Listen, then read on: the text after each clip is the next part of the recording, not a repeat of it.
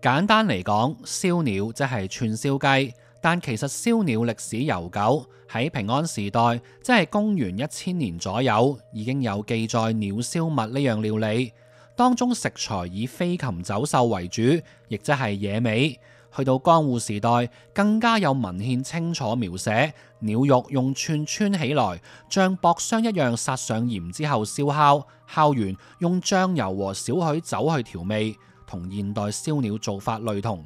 當時用嘅食材包括麻雀、鵪鶉、鷺鷥、斑鳩等等多種鳥類，完全由燒雀仔變成燒雞肉，其實只係近幾十年嘅事。今時今日，燒鳥依然稱為燒鳥而唔係燒雞，其實係一種千年傳承。今條片第一間要去試試嘅係伊勢廣京橋總店，開業超過100年。現代燒鳥一啲常見嘅菜式同手法，直頭就係呢間店發明嘅，可以話係燒鳥界嘅大佬。而家嘅店面喺2020年嘅時候搬過嚟，舊址就喺對面。今次我哋提前1個星期訂位，晚市只提供套餐，點完套餐可以另外再追加。套餐都有3個唔同價位，我哋就試最豐富嗰個，每位8000 yen 12道菜。打頭陣嘅就係而家周圍都食到，但聽聞呢就係伊勢廣發明嘅山葵雞胸肉，除咗 wasabi 其實就冇乜調味，連鹽都落好少，真係想俾你試清楚佢哋雞肉本身嘅味道，同埋佢哋用備長炭炭燒嘅風味。第2串就係雞肝，即係我哋叫膶。食燒鳥或者其他日式串燒都係以2種口味為主，一係鹽燒，一係醬燒。雞肝比較重鐵味，多數都係醬燒，濃味一啲。呢串雞肝就燒得極之細嫩，外面有微微燒烤香氣，醬汁亦好入味。食完雞肝就會上一杯清雞湯。呢間鋪每日消耗咁多雞肉，雞湯就一定係真材實料。呢個餐牌都有寫明嘅，計埋喺12道菜裏面。跟住就係鹽燒雞腎，燒得乾身一啲，有明顯燒烤嘅香氣。雞腎質地好爽口。日式燒鳥係全隻雞唔同部位都會食晒，除咗內臟，連雞皮、雞屁股都唔會浪費。燒鳥嘅崛起，正正喺2戰之後，糧食比較珍貴嘅時期，時勢造英雄，奠定咗燒鳥今日喺日式料理中嘅地位。雞肉葱卷，而家又係間間燒鳥店都一定有嘅料理。呢一樣嘢，聽聞又係伊勢廣第一間餐廳咁樣配搭。呢一串重點在於大葱同埋小青椒，燒烤將佢哋嘅香氣完全逼出，再俾雞肉吸收，配合埋微微帶甜嘅醬油，濃香撲鼻。呢個就係雞肉丸，用雞免治肉整出嚟，佢同一般居酒屋常見嗰種雞肉棒好大分別。呢隻雞肉丸比例上就冇溝咁多其他嘢，即係生粉啊、蛋啊或者軟骨，實實在在就係雞肉，口感比較紮實，少少鹹。由於燒得比較耐，外面有啲焦脆，而且有明顯炭香。跟住有條醃得好淡口嘅青瓜，用嚟間一間場，清新一下味蕾。呢個就係全晚最好食嘅雞皮，唔同餐廳唔同做法。今晚呢串雞皮就唔係正皮，其實係有少少肉，大約係6:4比，皮係6，肉係4。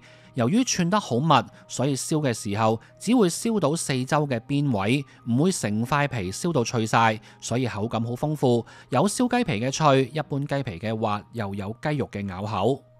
食到呢度又講講，呢間餐廳係完全唔換碟嘅，鹽燒同醬燒隔住嚟上，隻碟就難免越嚟越多醬汁，都會影響到鹽燒味道比較淡嘅食物，呢一點呢，我就唔係太中意。下一串呢，就係雞髀肉，做法同之前嗰串雞肉葱卷差唔多，分別呢就係嚿肉大嚿咗啦，冇包住啲蔬菜，蔬菜份量少咗，醬汁就落多咗，燒嘅時間又長咗，整體感覺類近，睇你中意邊一個比例多啲啦。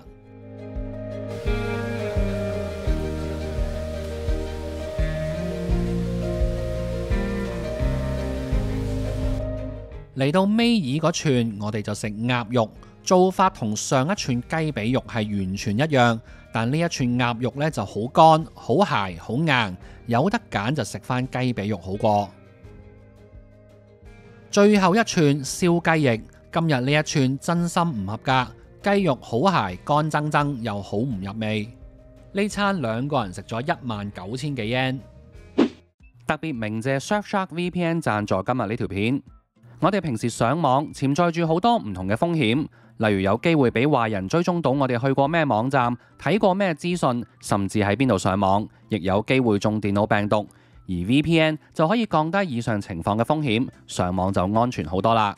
我哋仲可以連線到唔同國家嘅 VPN server，例如睇 Netflix 或者 Disney Plus， 就唔一定要 join 香港嘅 plan， 可以格下價，睇下邊個地方嘅月費平啲或者多啲節目啱睇。另一方面，如果我哋身處海外，亦可以連返去香港嘅 server， 繼續用返之前用開嘅帳號同服務，非常方便。Surfshark VPN 只需要用一個帳號，就可以喺無限部裝置安裝同埋使用。有興趣嘅朋友，而家可以用畫面呢條連結，再加上 promo code，就會有17折，即係83% off。另外多送3個月免費使用，大家可以參考下面 info box 嘅連結。第二間我哋嚟到 Toriki， 佢係第一間燒鳥店攞到米芝蓮1星，而且仲係連續10年都攞到，至今依然由佢哋社長板井康人一手一腳打理。今晚過嚟食飯，同樣都係提前1星期訂位，晚餐得1個 set， 都係12道菜，計埋前菜消費稅，價錢同第一間差唔多。我哋有叫酒水，有追加食物，人均1萬yen有找。呢位就係板井師傅啦，大家可以見到佢落鹽都落得非常認真，對份量極其講究。今晚90%時間，佢都係維持住咁高強度嘅集中力去處理每一串串燒。Toriki 都係用幾周備長炭去燒烤，火大火細就全靠師傅攞住把扇潑下潑下。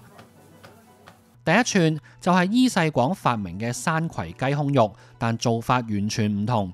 師傅刻意用大火去燒，令雞肉表面快速變熟，未係好燶就會上菜。呢個時候，裡面嘅雞肉其實仲係半生熟，入口多汁細嫩。呢個手法正正就係師傅嘅絕招。每一款食物都會用上唔同溫度、唔同時間去燒，以求做到師傅心目中最理想嘅生熟度。日本人一向有食雞刺身嘅文化，佢哋見到啲雞係生嘅就冇我哋反應咁大。當然，雞肉嘅貨源同處理方法就有特別要求，但如果有觀眾唔食生雞，去呢一類鋪頭就記得同師傅講聲。同樣係雞胸同埋雞腎，今日呢2串就食得出食材嘅鮮味比伊勢廣更出色。串雞腎質地更加係腍中帶爽。日本好多燒鳥店都會入一啲預先切好咗嘅雞肉同內臟去做串燒，但呢度呢就係入成隻雞返嚟餐廳自己劏，一嚟新鮮啲，二嚟就可以控制雞肉嘅形狀大小。今日頭2串真係有一種令我大開眼界嘅感覺。呢個係汁燒雞髀肉，每一嚿肉都切得好薄。呢一串呢其實有好多嚿肉噶啦，燒嘅時候分別上咗3次汁，同之前嘅雞胸一樣。呢一串呢都係超猛火燒。你見前一個 shot 呢，師傅潑線都潑得好行啊，裡面呢係刻意生生地嘅，入口外香內嫩。呢粒洋葱仔燒咗幾個字，一直喺爐邊用最細火去燒，完全熟透，一啲洋葱嘅辛辣味都冇，本身嘅甜度完全釋放咗出嚟，少少鹽吊下味，寫稿嗰陣諗起都流口水啊！跟住就出咗一串燒銀杏，同埋一串 menu 冇寫嘅燒雞髀肉。頭先嗰串呢就汁燒，呢一串呢就鹽燒，全熟但都係好 juicy。呢一碟呢就用嚟間下場，係牛油果、雞胸肉、wasabi 同醬油撈埋嘅冷盤。之後呢係燒香菇，呢一隻品種呢叫做追蓉，香氣強烈。喺呢度食飯，明顯感受到師傅對每一道菜式嘅次序都係有編排過，味道由淡至濃，中間再穿插蔬菜解膩。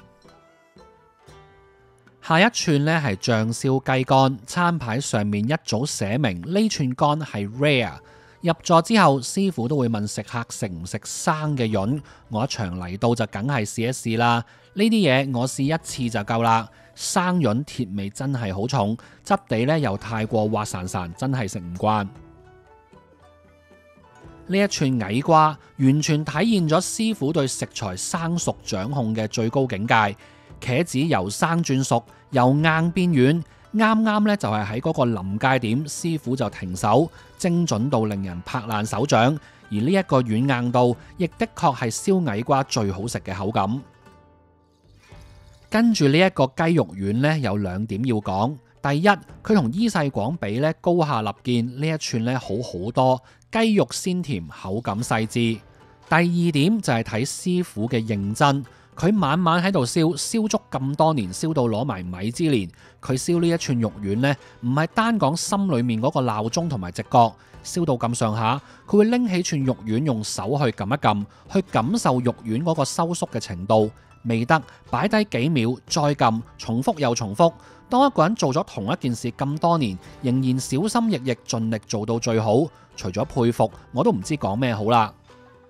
跟住就到最後嘅燒雞翼。燒雞翼點解通常都擺到最後先上呢？係因為雞翼要燒耐一啲，燒嘅過程雞油會流失，連帶雞嘅味道咧都會減淡，師傅就會相應落翻多啲鹽。所以喺由淡至濃嘅原則之下咧，燒雞翼咧係屬於濃味嘅。上菜之後，師傅亦有特別示範正確嘅食雞翼手法，就係用手咧將條骨拆出嚟，變成無骨雞翼。大家可以試試，唔係間啲雞翼咧都可以咁樣拆條骨出嚟㗎。啲雞翼咧係嫩滑到飛起，雞皮有明顯焦香，鹹度啱啱好，應該係我至今食過最好食嘅燒雞翼。同雞翼一齊上嘅仲有呢一串鵪鶉蛋，正常發揮，印象唔算好深刻。之後會再上一件番茄，個 set 去到呢一度咧就完噶啦，唔算好飽，我哋再加啲嘢。首先咧就加咗2串提燈，提燈咧即係冇雞嘅輸卵管、卵巢同埋未變成雞蛋未有殼嘅蛋黃，喺燒鳥嚟講咧屬於最刁鑽、最矜貴嘅部位。嚟到呢一類鋪頭，最好都係一坐低咧就留咗貨先。提燈對師傅嚟講咧，亦係最考功夫嘅一道菜。蛋黃要留心，其他位咧又要熟透有焦香。對於炭火火力嘅拿捏係要超級準確。有啲鋪頭咧就直頭分開2個部位嚟燒，之後再串埋一齊。但係高手就梗係唔使咁啦。提燈嘅好食之處在於同時食到內臟嘅爽脆，同埋極之濃郁嘅蛋黃香味。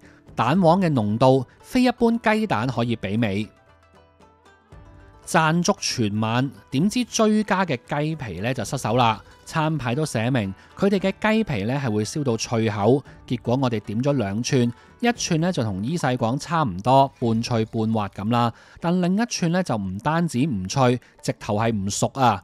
唔熟嘅雞皮咧係好韌嘅，完全照唔喐，同食橡筋差唔多。最後咧我都係掠咗。之後再加多咗個茶泡飯同埋當飯，每個1100 yen 都好食嘅。今晚呢一餐飯呢，我就坐正喺師傅前面睇住佢做嘢。餐廳總共18個位，今晚全院滿座，師傅一個打18個。除咗師傅，仲有3個員工。但我發現師傅自己咧就做咗超過50%嘅工作。除咗串燒嘅食物係佢一手包辦之外，連服務都係佢負責。由安排入座到問人食乜啊，要唔要加酒水啊，收你食過嗰隻杯碟呢，都係師傅一腳踢。有時見到另外3個伙計呢，反而係得閒啲冇乜嘢做。佢哋做嘢嗰陣呢，師傅仲會及實佢哋，覺得佢哋做得唔夠好，出聲話下佢哋。所以雖然師傅咧係好專業同埋好專注，但難免有時會分心。如果人手管理上再有效率一啲，我相信成間餐廳嘅水平呢係仲有提升嘅空間。當然而家嘅水平已經係好高，我今餐食得好滿足。今日講到呢度，我哋下條片再見，拜拜。